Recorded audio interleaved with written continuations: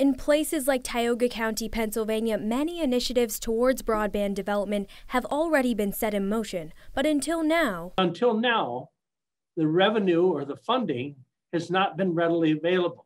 Every state, including Pennsylvania, will be receiving $100 million in federal funding from Biden's infrastructure package for improving broadband internet access. What House Bill 2071 does is it creates a broadband authority here in Pennsylvania that's going to develop a plan and how to spend some of the federal money that's coming from the infrastructure package. Basically, the bill creates a one-stop shop for counties and areas to apply for grants from that fund. But they're going to have to show exactly what they're going to do.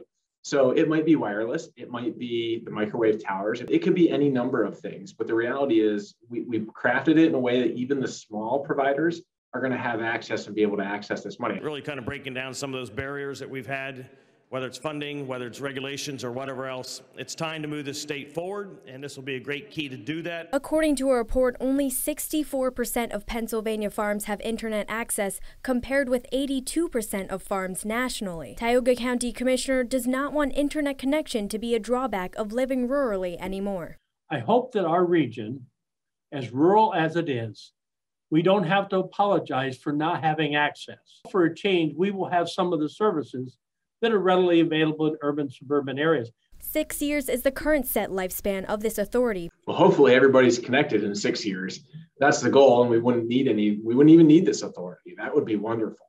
Reporting in Pennsylvania, Ria Jha, 18 News.